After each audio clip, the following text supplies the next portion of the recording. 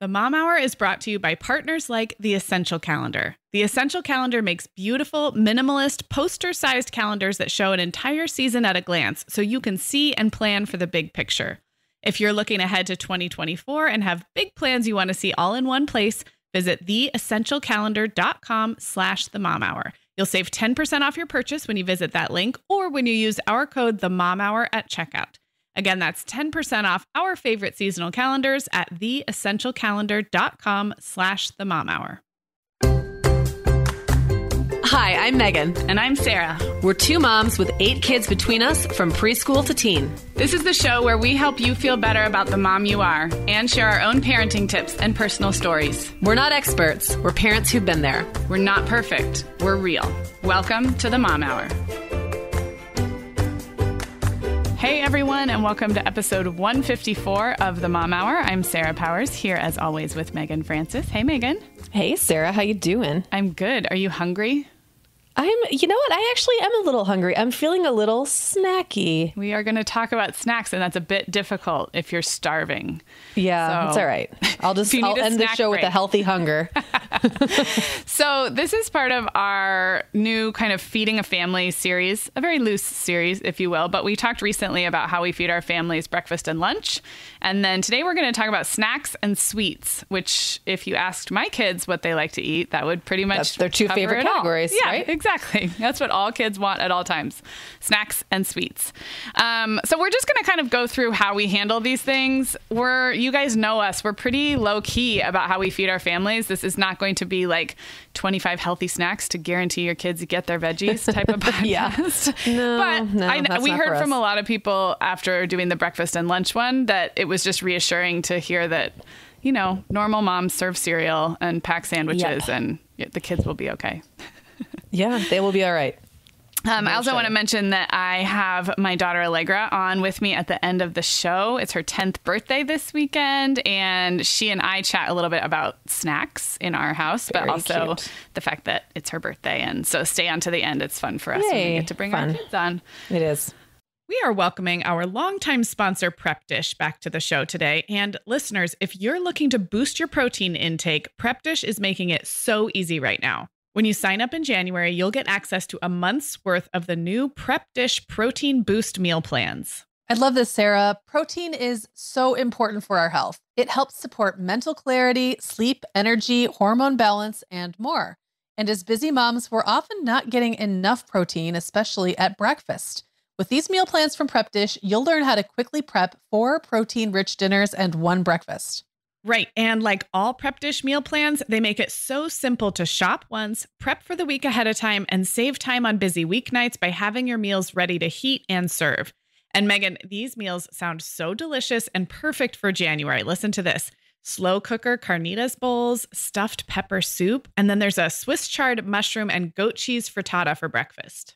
Okay, I am adding that stuffed pepper soup to my rotation ASAP. This is a limited time offer, so make sure to sign up before the end of January to get your free bonus meal plans. To learn more and sign up now, visit prepdish.com/themomhour. Again, that's prepdish.com/themomhour for a month's worth of the new Prep Dish Protein Boost meal plans. Check it out.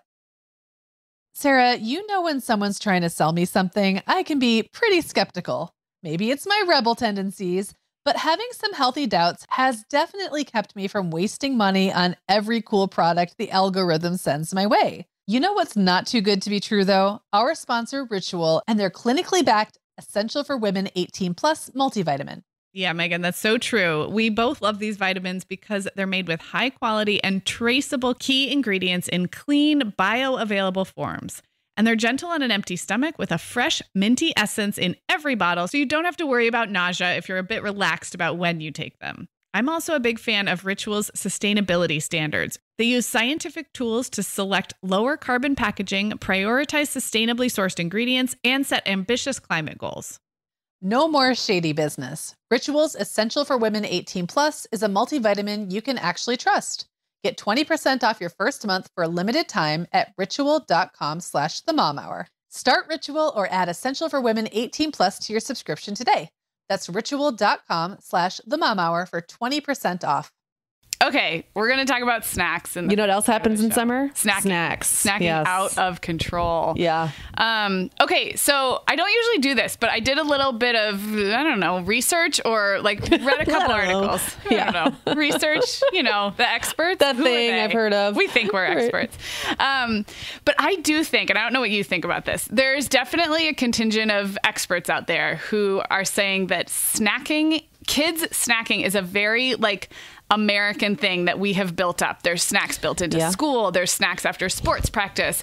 And that in other countries, little kids, 3 and under, eat several times a day. But older kids do not snack. And American kids typically have 4 snacks a day. So I don't know. That's I'm just starting with the big picture. I'm curious if you have any thoughts on that. I have mixed feelings. I have mixed feelings as well. Okay, so here's what I will say. I do think that we're a little overly obsessed with the idea that the kids have to have access to food at all times. It is built into the cultural thing. And for older, that's where it gets weird for me when they're older and they they can't be expected to go 3 hours without having something to eat. Right. I've seen moms of kids I thought were kind of on the older side who are still carrying snacks in their purse because at any point, their third grader might want to eat something. Yeah. And, if you're dealing with low blood sugar issues or something like that, that's one thing. But I had a teacher, one of actually Clara's very favorite teachers, and I'm going to gently rib her because she was amazing. Her name's Miss Bora. But my friends and I called her 2 Snack Bora because she wanted the kids to have 2 snacks. And there were days where I'd be like, I just can't. I can't with the 2 snacks. I don't even know. She taught first and second. Yeah.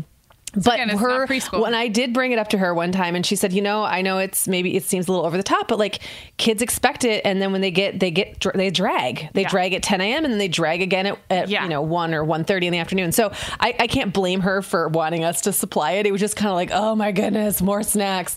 So I do think for myself, I was the mom who, we talked about this, didn't even in our last More Than Mom, I didn't even carry a diaper bag. So I didn't have snacks on hand all the time. Yeah. And I would sometimes throw a banana in my purse or a bag of Cheerios or something. Yeah. But for the most part, I do feel like we kind of overblow it. Okay. So I'm going to agree with that too. And I'll just tell you real briefly what kind of the expert argument is that kids are eating less at mealtime because we are providing constant snack. And the nutritional value of the snack is never the same as what they would have eaten at meals. Does that make sense? Especially if it's an on-the-go snack. Those are generally convenience foods, right? Exactly. So it's not like it's just taking 3 square meals and divvying them up into 6, which, according to some nutrition people, that could be a good thing. But that's not what we're doing with kids because we're giving them filler snacks for the snacks and then they're eating less of what in theory would be more nutritious at mealtime. And so I can see that for sure. And I definitely can see how this is a sort of an American thing. You do build those habits and tendencies around it too. If you got used to having a snack every hour, then you would start to depend on that snack and you would come to expect it. And your hunger levels will adjust to that. Have you ever noticed if you start skipping breakfast, say, or eating less, pushing dinner time back or something. For the first couple of days, you're a little uncomfortable, but then pretty soon you adjust. And Absolutely. I think we don't ever want our kids to be uncomfortable at all, ever. Yes, that's true. And that's a very American thing too. Yeah. And, I think part of it is well-meaning parents who go through the horrible experience of having an over-hungry 2-year-old, 3-year-old is then we're operating out of sort of PTSD from those years. And we, maybe nobody tells us that 5 and 6 and 7-year-olds are fully capable of, going 3 or 4 hours without food. But here, I'm going to then just final thought on this. The other side, the part that I can't get totally behind that is that I personally like to eat several times a day. And I like teaching my kids to kind of listen to their body and eat when they're hungry. And I feel like sometimes that involves snacking. And I'm just never going to be the mom who serves 3 square meals, packs a full lunch and then limits snacks because I have 3 kids and if they're hungry, I believe them. Now we're going to get into how we make sure that not all those snacks are garbage food and how to kind of encourage them to make good nutrition choices. But I don't know. I feel like I myself am a snacker. I enjoy snacking, and I'm probably not going to change that. So that's kind of the other side. Yeah, I get you. And I think what when you say that, what stood out at me and struck me was their hunger signals, not the hunger signals we think they should have, and not like the school impose schedule on them. Yes, right. And some of that can't be avoided. I mean, when it's snack time, it's snack time. When the game is over, they hand out the little baggies of Cheez-Its and the high-C juice drinks. And luckily, that doesn't happen every single day, right? All year round, so you can kind of work around it. But I do think think, I don't know, it kind of reminds me of when I had to train myself as a parent out of doing things like we'd be in the car for 15 minutes and one of my kids would say they were thirsty. And then I'd start stressing out about like going to a gas station and getting a bottle of water for them. And then I thought, okay, we're going to be in the car at tops like an hour, probably more like 15 to 20 minutes. Like they can wait. They can learn to control that, or next time grab something from home. Yeah. So, they have to learn, but we sometimes have to train ourselves to help them learn. Yes. Yeah. So, and ultimately that probably leads to them making better food and drink choices anyway, because they have started to listen to their body. So I think it's interesting. It is interesting question. Okay. So now I kind of have some, maybe just a little more practical, tactical questions I thought we could answer. So my first one, you just kind of alluded to, is do you allow snacks in the car at this stage in your, or in the last few years, say, like as your kids have gone past the preschool stage? No, not really. I would say like I will if it's now I just got a new car like a year and a half ago, and that was when I started to really draw the line. Actually, no, I take that back. The time I really drew the line was when I had to get I want to say it was even back when I had a minivan. I had to get it detailed because it was so disgusting. Yeah. And after that, I said, I will never let my car get that gross again. It was one of those so help me God moments. I'm like raising my hands to the sky. And I will never clean Cheerio crumbs from under the seat again. This is the last time. And I mean, it wasn't just that. It was so bad. And because it's a slippery slope, you allow one snack and then next thing you know, there's just wrappers everywhere and crumbs everywhere. So no, for the most part, I don't. There's always an exception, right? Like there's been times we've been on longer road trips and I've let the kids eat in the car, and I just make sure when we get there, they clean up and stuff.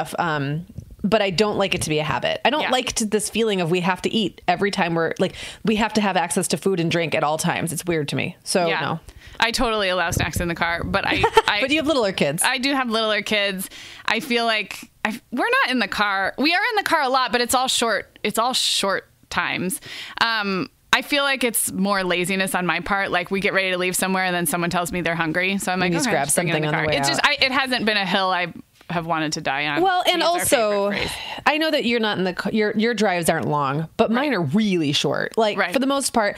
And it also feels like you're picking your kids up at like really food sensitive times of day. Yeah, that's like true. They've just put in a long afternoon at preschool or something, and maybe you're going to be in the car for 15 or 20 minutes. That's very different from my like literal 3-minute drive. Right. So I can see it, I get it. Yeah. What about different areas of the house? Like if kids are snacking at home, is there rules about where they can snack? Because this one I am a little more strict. There are rules. Unfortunately, somebody is breaking them, and I don't know who it is. So you're not allowed to eat in the living room unless it is a family like movie night, popcorn all together situation. Yeah, like everyone is doing this and you're we know it. Absolutely not allowed to take snacks into your room unless it's like a sleepover. And then the rule is everyone's going to clean up the next day. Okay. And those rules I've found evidence when we moved that those rules have not been honored. And I'm very grumpy about it because there were granola bar wrappers everywhere.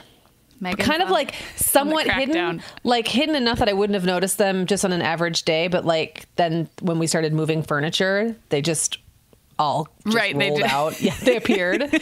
So yeah, I mean, having a rule is one thing, but having kids adhere to the rules another thing. And I haven't. Obviously, I'm falling down on the job there. So yeah, my kids are, well, they're not quite as independent as yours. I mean, Allegra Reed is medium independent. Violet would like to be independent. So I'm still mostly involved when they're getting their snack, even if I'm not physically doing it for them.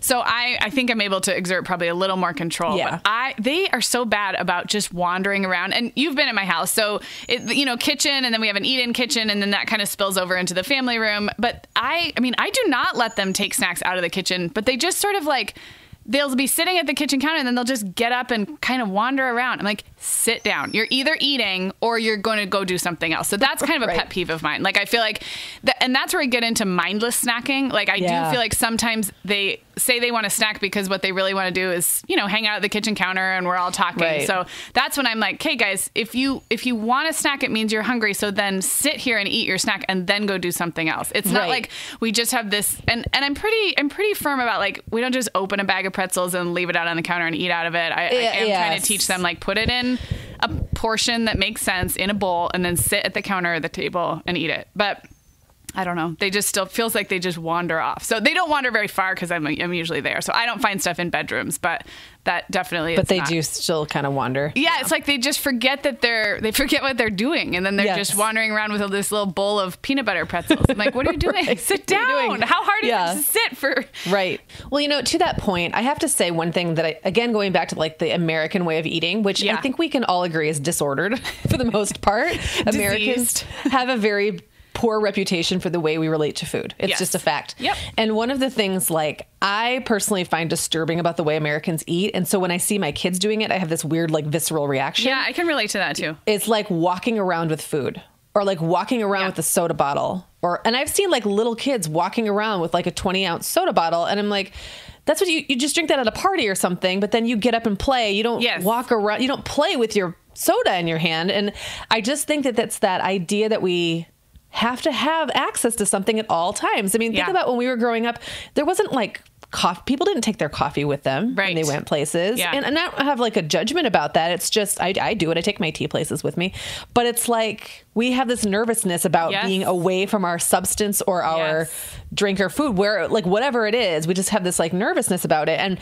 when I see kids, and that's like a huge trigger, and I have to kind of back myself away sometimes and be like, stop freaking out because there's an open bag of chips and kids are digging their hands in it. Is it, am I upset about that because it's gross? To me, that is kind of gross. Am I upset about it because I don't want them to polish off a bag of chips in one sitting? Yes, that's also something I don't like. Like I have to almost parse out what bothers me so much about certain food habits before I can like decide why. So one thing I do is I have a lot of little bowls. Yep, me too. And I give snacks and a lot and I will stop the kids and be like, okay, if you want that, that's fine, but we're going to pour it into a bowl and you're going to sit and eat it at the counter or at the table. And then as they get older, you do start to lose a little control, but I hope that just me, consistently returning to that's the way we eat.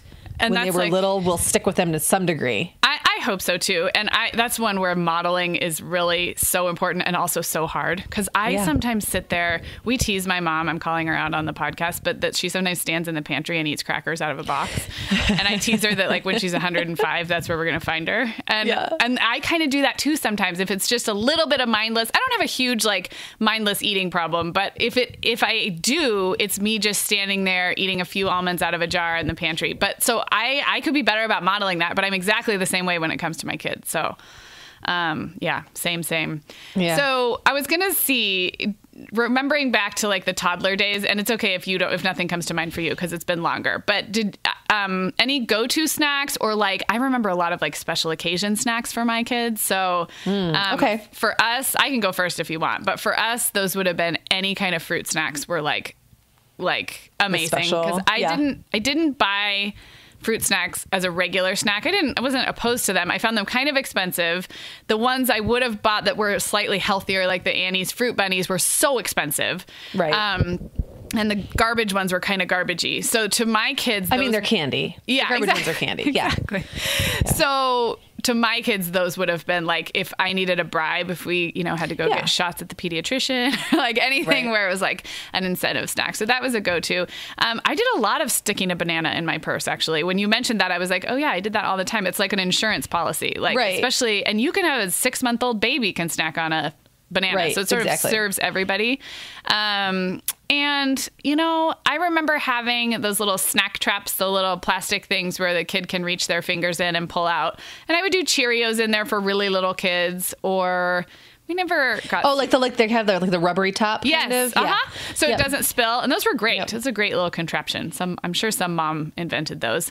And I'm sure there's just even better versions now. So I do remember having some small portable snacks. Oh, another one that was good was any kind of like a cereal bar, like everything from the Nutri-Grain type bars to, some are even made by baby food companies where it's sort of like some kind of whole grain, soft squishiness around something fruity in the middle. I found though, I just have to say, that I stopped buying those for toddlers because I felt like they were consistently the messiest thing. Yeah, that's true. Ever. They messed everything up. They messed up high chair trays. They messed up interiors of cars. The kids would come out looking like they had just put their face in a jelly jar. Okay, so, you're right. I'm not saying I didn't do it because I totally did, but any kind of bar or like even granola bars, they would start to dissolve in their sweaty, sticky little hands. And then there would just be like Like anything that had any wetness to it or gumminess, I felt like was just kind of a snack disaster, which isn't to say I didn't indulge in it sometimes with my kids, but I would always be like, why did I do that? Right. Now there's just granola, like sticky granola or oats crumbs everywhere and like smeary faces. So for me, I did a lot of plain Cheerios. Even Honey Nut Cheerios became a problem because they would get sticky. Mm-hmm. I guess I have a thing about kids and sticky hands. I don't know. Like, it's amazing that you had 5 children. Don't touch me. Don't touch me. You're that averse to sticky hands. Well, here's what I'm saying. Like I dealt with it, but now looking back, I'm cringing thinking about it. I did a lot of cheese cubes. Oh, that's a good idea. Remember when my budget allowed, I loved the indulgence of just buying them pre-cubed. Yeah. Like it's not that hard to cube your own cheese, but I did a lot of like cheese and a fruit. Uh-huh. Or like, so like a sliced up apple and cheese or something like that. So a lot of that, like just plain crackers. I kept it really, really simple. Yep. No, toddlers. I think we were the same, and I wasn't ever on the go so much. A couple other ones that I think make really good once you're beyond choking hazard is grapes is one of my favorite fruits to have out in, like, if you have to take a snack on the go, because for some reason they don't, like, my kids don't complain about them like getting slimy or getting brown or everything else that happens to fruit after like a hot second. So grapes, I feel like, retain their same texture and flavor even if they've been in your purse for a few hours. And then of course they're chokeable, so there's that. And popcorn, same thing. Popcorn is also chokeable, but it's also easy to have like in a Ziploc bag, relatively healthy, and like kids feel like, oh, it's a snack, but it's not. I don't know. I guess it's messy too. There's not a lot of snacks that aren't. That's very true. Do you remember the puffs were another thing that we liked a lot. Like any kind of little, grain puff or like a fruity grain puff. Sometimes different companies had them. And another thing, I would just carry an apple sometimes. But do you remember when you had to start the apple? Yeah. Yeah. Isn't that like a funny memory that I'd completely forgotten about? And there's a certain age of baby that once you kind of start it, that will keep them busy. It's like part snack and part toy. And some of them will like go all the way through it like a squirrel. Yes. And it will keep them busy for like, they have to have some teeth. So like, like a late infant or like early 1-year-old, and just hand them an apple, supervised, of course. But they usually can't bite off pieces big enough to choke on usually because their mouths it's so more little. like they're just going, nyam, nyam, nyam, and like gnawing on it. And I just remember, I remember even a 2-year-old or a 3-year-old bringing me an apple and asking me to get it, asking me to bite it for them because they just didn't have the jaw strength or like they didn't have good enough teeth or whatever. And then pretty soon their teeth get wiggly and they still can't do it. Yeah. So it's like, you gotta be like 8 to properly eat an apple. That's true. So cute. That's a cute memory. Okay, well, just a couple more quick questions on snacking. I'm very curious how this works in your house because you have giant growing man boys, as I wrote in our outline, and you've had some that have fully converted into men. Full on men. So like, how involved are you if a kid is just housing the pantry snacks and it's going to be dinner time? And I'm talking about your older kids now. Like it's one thing to tell a 6-year-old that they can't have a snack because it's an hour till dinner, but like, how hands-on are you about that? I'm not very hands-on because I'm worried about their appetites. Because my giant growing man boys do have appetites. Owen is a little bit different. He's 12, but he's skinny as a rail, and he often isn't hungry at dinner, and he loves to snack. So that's I keep an eye on him. It's so funny how it's not really about their appetites at dinner. It's more about having respect for me and the meal that I'm putting together. Yes, I feel and the same so way. Please, save some room so that I put this effort in for a reason. But the other thing is it's expensive. Like if they fill up on snacks, it's so expensive. Yeah. So, my rules aren't really centered around when they eat, but more like if there are certain snacks that are definitely reserved for lunch boxes, you're not allowed to come and just plow through those. Maybe if I have a box of crackers, you can go into that box of crackers and portion some out. That's different than if I have already pre-portioned. Right. Crackers, just as an example. Yes. Yeah. Fruit is always fine. No one ever has to. It's kind of funny because Owen will always ask me if he can have an apple. I'm like, dude, you don't have to ask me. Right. You can just eat the apple. Fruit is always okay. Veg would always be okay. And I don't buy a lot of packaged snack foods just to eat. I always have a specific purpose for them. Yeah. So that's kind of where it starts to get tricky because it's more about like not throwing off my plan than it is don't mess with my purchasing. Yeah, don't mess with my purchasing. Well, right. Because like if all the crackers are gone, then what am I going to do in the morning when I'm trying to get everyone out the door and they don't have anything to put in their lunches? I mean, there's other things like I might make a big giant bowl of popcorn and that's just free. Like everybody can have popcorn whenever they want. I might have a big thing of almonds or something and the kids can have that whenever they want. So I don't know. It's really more about cost and like planning for me than it is about what they eat. Like waiting an hour before. Yeah. Right. What about, I a little bit have, so I would say we're similar. I don't have like a rule, like you can't eat anything. Sometimes like 4:30 is when some of my kids really do need a snack, especially if they didn't really eat much after school. Yeah. And I'm just not going to say no to that kid, but like you, I'm going to sort of steer them either toward fruits or veggies only. If dinner is really soon, then I'll just say fruits or veggies only.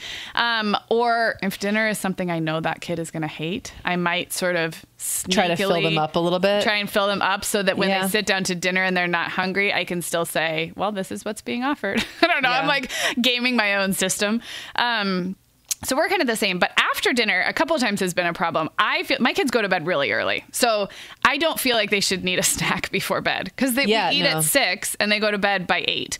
But it has a couple of times, a couple of different kids have been like, I'm so hungry at like right before bed. And so for that, it's always a banana is the only option. And they will eat a banana and kind of prove that they were hungry. So that I feel like I'm a little more strict about that than dinner. Well, and it's hard because if you don't have a super, super regimented dinner time, which we don't, we could eat anywhere between 6 and sometimes as late as 8, depending on if it's summer or like if it's school year or not, what night of the week, if there's something else going on, what I'm making, how well I did at planning ahead, like all those things factor in.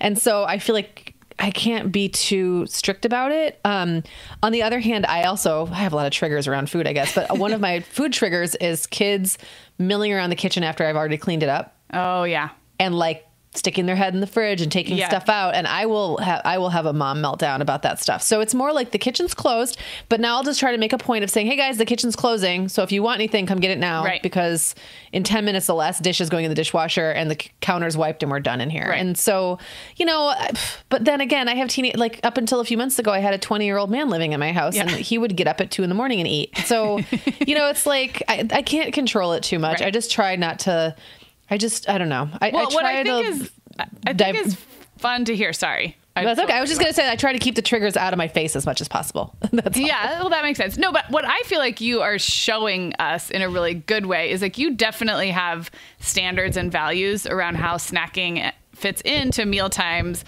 And you're not being overly structured about how you apply the rules, but your kids are definitely like when they grow up, they are going to have this same conversation and remember very clearly what the snacking standards and rules were. Yeah. So I think it's good. Well, Meagan, I've been wearing Vionic shoes for over 3 years now, but this month, my trusted shoe brand and I entered a new phase of our relationship, international travel. Well, Sarah, that is a serious commitment. Right? You can't just pack any shoe for a trip abroad. It's got to be stylish enough for those major cosmopolitan cities. It's got to be sturdy enough for trains, planes, buses, and city streets. And obviously, it's got to be comfortable enough to support your feet over many, many miles of walking. Well, no surprise, my Vionics were up to the task. I had 2 pair with me, a pair of casual sneakers in a cool gray color, and then a weatherproof suede ankle boot that I swear still looks brand new after 10 days on soggy sidewalks. Meagan, the only time my feet hurt the entire trip was New Year's Eve when I made the mistake of wearing a pair of booties not from Vionic. So I'll just leave that data right here for you. Okay, well, that's pretty conclusive, Sarah. Vionic has the best curated styles to get you ready for whatever 2024 has in store, whether it's jet setting like Sarah or keeping up with busy mom life on this side of the pond. They even offer a 30-day guarantee. Wear them, love them, or return them for a full refund within 30 days. And we've got a great deal for you. Use code TheMomHour15 at checkout for 15% off your entire order at VionicShoes.com when you log into your account. That's a one-time use only. Vionic Shoes, wearable well-being for your feet. Sarah, when my kids were little, I was always pretty torn on whether to give them a daily multivitamin. I knew that modern kids' diets have some pretty big nutritional gaps, but I also knew that most children's vitamins are basically candy in disguise. They're filled with sugar. They have all kinds of chemicals and preservatives in them. And I was like, why would I give these to my kids? Luckily, 2 dads recognized the problem and came up with a solution. Hiya, the pediatrician-approved, super-powered, chewable vitamin. Hiya fills in the most common gaps in modern children's diets to provide the full body nourishment our kids need with a yummy taste they love. Formulated with the help of nutritional experts, Hiya is pressed with a blend of 12 organic fruits and veggies, then supercharged with 15 essential vitamins and minerals, including vitamin D, B12, C, zinc, folate, and many others to help support immunity, energy, brain function, mood, concentration, teeth, bones, and more. Your first shipment comes with a cute bottle that has fun stickers your kids can use to decorate it too. My kids always loved that. And we've worked out a special deal with Hiya for their best-selling children's vitamin. Receive 50% off your first order. To claim this deal, go to hiyahealth.com/momhour. This deal is not available on their regular website. Go to hiyahealth.com/momhour and get your kids the full body nourishment they need to grow into healthy adults. Let's do it. All right. Let's talk about dessert. Okay. Okay, so I have a first fun question. So if I came over to your house right now, well, you just moved, so you probably have nothing for me. But I know you moved stuff from your pantry. So if I just came over with a really big sugar, I just needed sugar, what would I find in your house? I think you'd be out of luck. And I think, honestly, I think you would have been out of luck at the old house too. Oh, you know what? I actually, after I moved in, I did buy a bag of like dark chocolate squares. And I think maybe there's 1 or 2 left. I didn't eat them because they have espresso in it. And that just seems like a really bad idea. Yeah. You'd find a bag of sugar and some chocolate chips. I don't keep sweets on hand. I don't really like sweets that much. I know. You could eat jelly. You could eat jelly. You could eat a spoonful of jelly. Yeah, actually, I always have hot chocolate. Yeah. So if you really needed it, I could make you some hot chocolate. Yeah. But I'm not somebody who often has I don't have a candy drawer. Just not you might find like a Snickers hidden someplace that fell out of someone's Halloween bag. Yeah. You'd probably go to the kids. They'd help you out. They would have their stashes. So what if it was me? What would I find in your house? So if you came to me, so I usually have baking sweets. So I always have chocolate chips. I usually have marshmallows. If you just wanted like a little mini marshmallow. Right now, I know there's some jelly beans left over from Easter. So my kids they are hoarders when it comes to if they scored some sweets at some point, either a goodie bag or, you know, their Easter basket. They have a very hard time parting with that, even though I'm pretty strict about when they can eat it. So what I end up with is these little bags in my pantry that I know are spoken for. It's like, you know, I took them to the movies and I let them get Sour Patch Kids, but I didn't let them eat the whole thing because those boxes are humongous. It's like 4 servings. Yeah. So I made them have a more sensible serving, but they don't want to throw away the rest. They just keep it in the pantry and hope I'll say yes. So that is what you'd find. You'd find this like... But I wouldn't be able to eat it because it belongs to your kids. Oh yeah, totally. It belongs to my kids. And eventually they'll forget about it and I'll throw it away. So we're the same then. Kinda. So I have some cookies Girl Scout out cookies right now. Yeah. I have some Girl Scout cookies that we bought from a friend. They're not one that I'm super tempted. I think I have more of a sweet tooth than you do, but I'm not a major sweets person. And every now and then I'll be like at the grocery store and I'll think, you know what I really want right now is I want to just bring home a box of Chips Deluxe and I want everyone to eat like a sleeve tonight. Yes. So it happens, but it's pretty rare. So I gotta, but also things like donuts I'll buy every now and then. Okay. So I do buy them every now and then. It's just that I usually treat that as we're going to devour it all in one serving. And so it's not sitting. I actually like that better than my weird bags of jelly beans and stuff in the pantry. I used to keep ice cream in my freezer for me personally. I used to really like a little bit of ice cream in the evenings and I don't do that anymore, which is probably better for me. But I don't like ice cream very much. Does that make me weird? To me, it's like, every now and then I'll think, oh, you know what would be great right now is like a bite of really good creamy ice cream with like a chunk of chocolate or something in it. Like you know what I mean? Like a brownie. I'm kind of snobby about ice cream. I'm not going to just eat ice cream to eat ice cream, but I do love really good ice cream. But it's not one of those things it's not a go-to for me at all. Yeah. Yeah. And my kids have complained about that before. They're like, how can we never have ice cream in the freezer like other families? That's funny. It made me feel really bad. We don't either.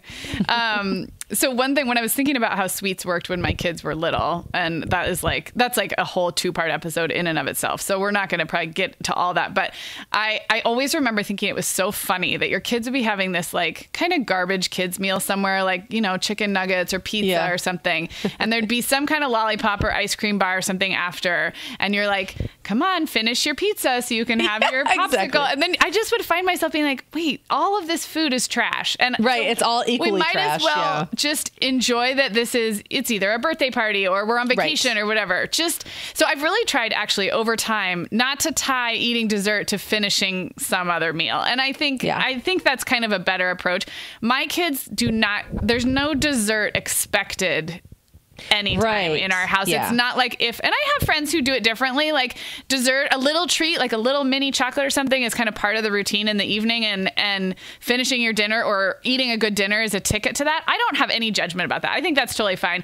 I notice that when my kids have been on vacation where they've been having sugar daily, they get right back into that. What's our treat tonight? What's our treat of the day? What do we have? I'm like, we have nothing. You don't just get dessert because you made it to 7:00 at night. Like it's not a fundamental human right. No. Exactly. So that's kind of how it works in my house now. Oh, well, I agree. Like if we were having dessert every single day as part of the meal, I think I might just be a little stricter about it. Like, hey, let's at least make an effort to eat the first round or whatever before we get to the sweet.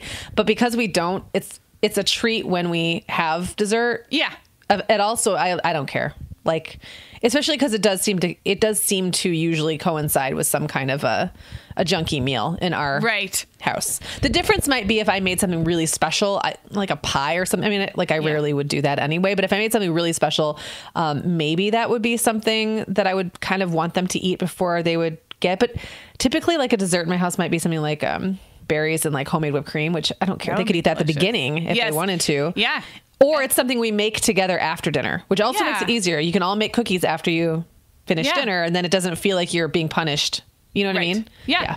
No, I love that. And I'm glad you brought up that they could eat that before, because I gave up on this whole, like, you have to wait till a certain time or after a certain meal to eat dessert. And so I routinely, if there's something in the house that they want, and Girl Scout cookies is a good example. Like, we bought some from a friend, so then they were in the house, so then they wanted to know when they could eat them. And I just kind of wanted to get it over with. So they were the little ones. So I was like, okay, you can have 3 a day and you can have them whenever you want. And Violet would come downstairs at 6:15 in the morning and eat 3 Girl Scout cookies. And then I was done talking about it for the rest of the day. Yep. So I'm all about, whatever works. But I think it's so ingrained, again, culturally, like you finish your plate, then you get your dessert, and it just hasn't played out that way for us. But no, me neither. Yeah. Do you have memories of eating sweets when you were growing up? Like rules about like how your mom was about it? Or did you have more of a sweet tooth when you were? I definitely. I mean, when I was a kid, I had a big sweet tooth. And actually, I had a sweet tooth well into my 20s, and it just kind of in the last decade kind of went away.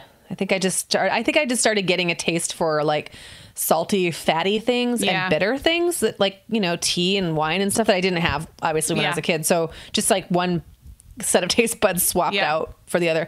My mom did not routinely make dessert. Sometimes she would have I remember it like being a big deal if she had a carton of ice cream in the freezer and we would get to indulge. I felt like a big indulgence. I was allowed at a pretty young age to get around on my bike. So if I could scrape up 25 cents, I could go get a little Debbie. And I liked the fudge rounds quite a bit and Swiss rolls quite a bit. And so I would, probably once a day go to just hop on my bike and go to the corner store and get myself probably starting at the age of like 9. Yeah. That's when I started stopping at the store on the way home. Yeah. And then, get myself a little treat. I don't remember and I remember like there would be those times of year when I would have access to like lots of sweets, like right after Easter, right after Halloween. And I remember sitting in my bed slowly. It's so funny. I had a big, huge hollow bunny. And I filled it with water and would drink water out of it and then eat it. That is and like weird, read. But I can see how it would work. But it was awesome. It was really convenient. Like the bottom part of its body was covered with foil, so it didn't get gross or anything. And I'm just like sipping my water. As the water was cold enough that like I would feel like if the water started to get at all like lukewarm. It would start to melt it. Yeah. Well, I don't know. All I know is I did this for a long time. I would sit in bed and read for like a week and a half after Easter, and every day I would just eat a little more and a little more and a little more. That was kind of like, you just binge on the sweets. Or sitting and playing solitaire in my room and eating all my Halloween candy for like a week and a half. That was like my hobby. Was eating candy. So yes, I loved candy when I was a kid, and I don't remember my mom having a big. I don't know. She really didn't insert herself into it too much. She wasn't going to provide it. Yeah, I think. But she also wasn't too up in my face about it. I think that's exactly how it was for us. So I remember walking home and stopping there were 2 different little places we could stop on the walk home from school. But getting a plain Hershey bar, not Hershey with almonds, just a plain. And I loved that. And that was, 3rd grade on. I remember when I was allowed to stay home alone. So, 10 or so up, I would get chocolate chips from the pantry because we didn't have candy in the house. We did have ice cream. I do remember having ice cream, but I don't think there might have been rules about that because I remember having ice cream in the evening after dinner. I don't remember raiding the ice cream like after school. Right. So there might have been some rules there. But I definitely remember buying a lot of candy. Like as a early teenager, there was a little candy store in my high school, like some kind of fundraiser, like candy table you could just stop by any time and eating sour straws and M&Ms and I mean, I survived, but I ate a lot of candy. I definitely ate a lot of candy right up to and through high school. Like so many sweets, sweets. Me too. That's and the more freedom you have, the more access you have. And I mean, there's only so much we can do about that. Right. It just parents, is. Yeah. It's kind of actually, it's a little reassuring, I think, to think like now you and we have very diverse palates. We eat healthy, but I definitely remember eating a lot of candy. Do you have any memories this is totally switching gears, but of when your babies were little and like, if you tried to avoid sugar for a long time or like their first taste of sugar? I feel like I have a couple funny memories. I feel like the first kid is always the one where you say like, they're not going to have sugar till they're 2 or whatever. Yeah. I think because I was the youngest and was raising Jacob in the throes of my sister raising her third, right? Yeah. So Cecily is a year older than Jacob, and that was her 3rd kid. I just kind of was like, oh, this is how it works. Yeah. I don't remember ever laboring under any delusion that he was going to have a sugar-free birthday cake. I knew I wasn't going to make that. Like it kind of was what it was right from the beginning. Do you remember? I have to interrupt though. Do you remember the recipe for the sugar-free birthday cake in What to Expect When You're Expecting? It's probably still in there, like applesauce. I think it was called the Best Odds Cake or something. Oh, no. That the What to Expect When You're Expecting had the Best Odds Diet, and I always felt like that was such a terrible name. That is a terrible name. The best odds of not totally messing your baby up or possibly dying. I mean, you know what I mean? That freaked me out. Anyway, but yes, they had like that recipe. It might have been the toddler.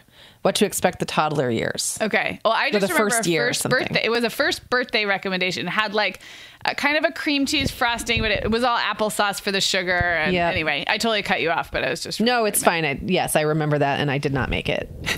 And there were a lot of those going around. I mean, they still have. There's tons of it. Like go on Pinterest and look for a sugar-free birthday cake. And I'm not judging anyone who does it. I just did not. Yeah, I did it. I knew I wasn't going to. I definitely did it for my first and then quickly abandoned that. For the 2nd and 3rd. Yeah. I do remember when Allegra had her first lollipop because she had to it was during the H1N1 flu scare, and I was pregnant with my 2nd, and she was like a little under a year and a half. And I guess the only point of that, it was like desperate times because I'd never just handed her a sucker. She was 1. So she'd never really had, I guess she'd had a little birthday cake, but that was probably the only treat that she'd have. And she had to get 2 flu shots. We all did. I was pregnant. It was a pretty big public health scare at the time. And like they were short on the vaccine. So I had to get on this waiting list, and it kind of was a big deal at the time. And so she and I went to this clinic, and she had to get not 1 but 2, and she was just old enough where I think all her baby shots were done, but they're old enough to start to like a little bit understand what's going on. So it was super traumatic. And actually it's funny, she's turning 10, but she's still terrified of needles. Like she's really bad with shots.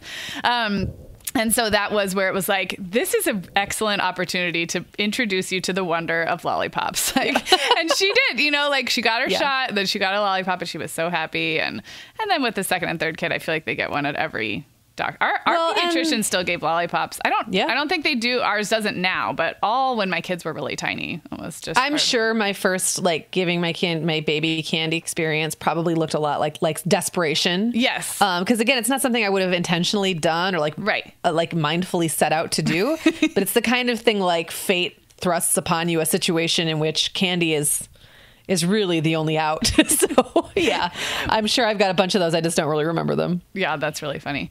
Okay. Do we have anything else to say about desserts? Do you have like I know you're not a big sweets person, but do you have like if you were out to any kind of dinner or like could have any kind of sweet treat, anything, what would it be? Well, that's really hard to say because I do actually like several sweets. So my favorite, I would say, if I was out at a restaurant that had pie, I love a good lemon meringue pie. Oh, interesting. Love it, love it, love it. But my absolute favorite is brownies. Yeah, I love a good fudgy brownie. No nuts though, right? Do you like nuts? No. No nuts. Yeah, I love a chocolate good chips are okay, or like fudge chunks. Yeah. I like that experience. But same. Actually, brownie batter is probably the best thing on earth. I think it's better than brownies. See, I feel that way about regular cake batter. Like regular cake from a box batter is really good for me. And cookie dough. How about you?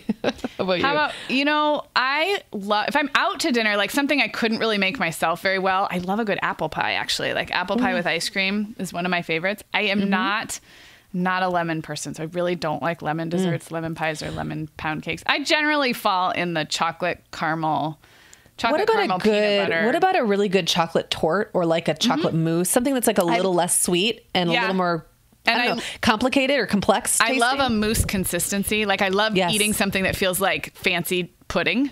Right. There was a mousse, like a mousse parfait on the menu in the hospital where I delivered my babies, which was actually a really nice hospital. And it was there the first 2 times. And so I looked forward to it as like something I could eat. And I had C-section, so I had to wait like 2 days before eating.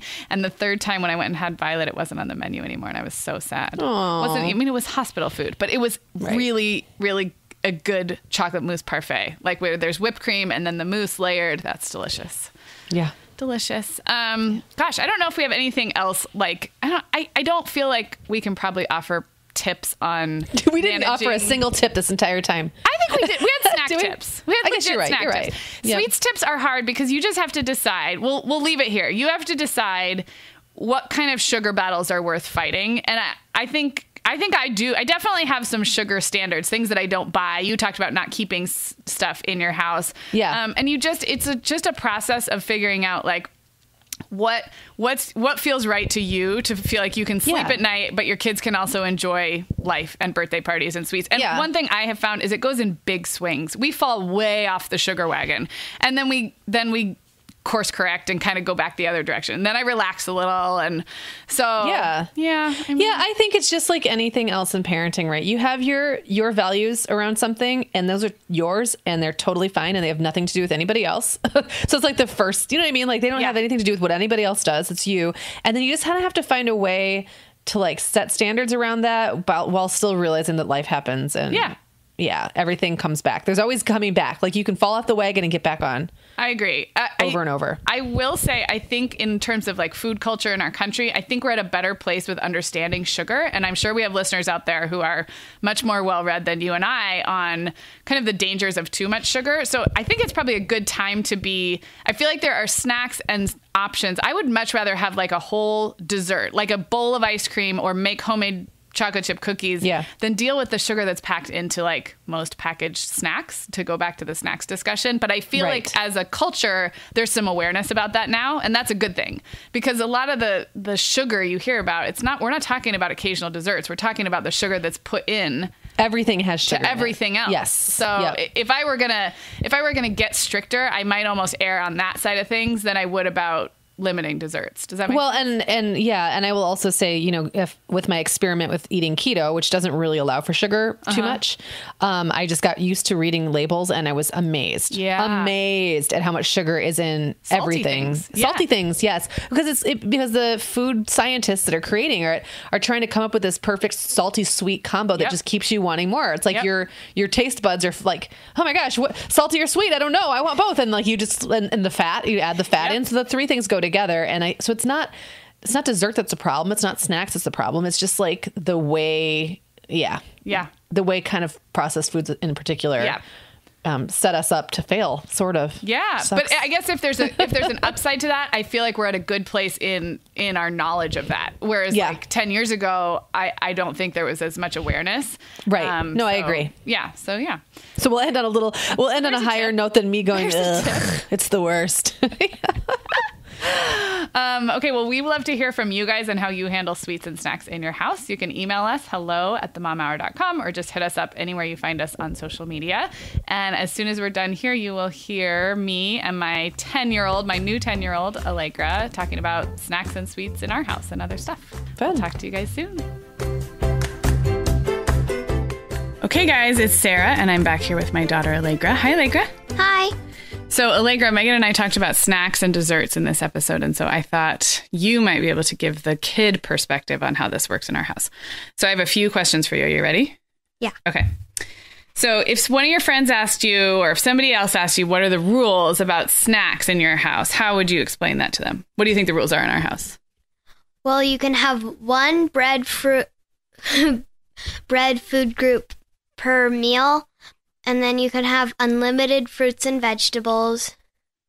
And yeah, that's pretty. Yeah, that's pretty much it. I kind of forgot about the bread food group. That's usually what I tell you guys so that you're not saying for my snack, I'd like crackers and chips and toast and a bagel. So then I usually say just pick one from the bread food group. Yeah. Okay. So what snacks do you wish I bought that I don't buy? Potato chips, Doritos, and fruit snacks. Yeah, actually, we talked about in the episode how I don't buy fruit snacks. Those are kind of a treat. Yeah. Okay, so do you think Dad and I are more strict about snacks and dessert than most of your friends' parents? Yeah.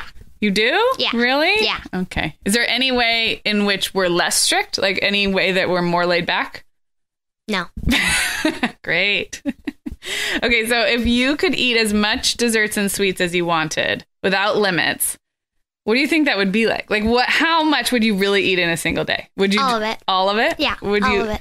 Would you like make yourself sick? Do you think there'd be a point at which you'd say, I cannot eat another Sour Patch Kid?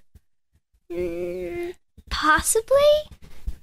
But it would take a lot? It would take a while. And what kind of sweets would you totally binge on first? Sour, fruity. Yeah, she's like a Sour Patch Kid type. I'm a maybe chocolate some chocolate caramel, but mostly sour, fruity. Okay. Okay, so a lot of our listeners have really little babies and toddlers. So what would you say to those moms who think that they're never going to let their kids have fruit snacks and Sour Patch Kids and all that? They're not going to be able to keep the promise to themselves. They're going to break down at some point. I told the story about your first lollipop. Do you know when it was? No. You had a flu shot. Oh. So it was a good use of a lollipop. Good use of a lollipop. Okay, well, Allegra, tomorrow you have a big day. What's tomorrow? My birthday! Allegra's turning 10 tomorrow, so everybody wishes you happy birthday. By the time this comes out, you'll already be 10. Maybe like a foot taller. All right, thanks for being on the show. You're welcome.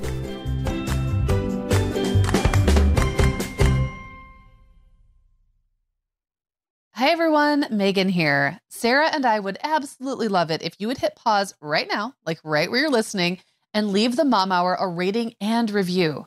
If our show has helped you feel a little more confident as a mom or a little less alone, this is one of the biggest ways you can thank us, and it really only takes about 30 seconds. If you're listening to Apple Podcasts, you can navigate to the Mom Hour's show listing. So when you're in the episode you're listening to right now, click where it says the Mom Hour just above the play button, and then scroll all the way to the bottom and you will see the ratings and reviews. We would love if you would leave us one as well. Thank you so much for listening. The Mom Hour is brought to you by partners like The Essential Calendar. The Essential Calendar makes beautiful, minimalist, poster-sized calendars that show an entire season at a glance so you can see and plan for the big picture. If you're looking ahead to 2024 and have big plans you want to see all in one place, visit theessentialcalendar.com/themomhour.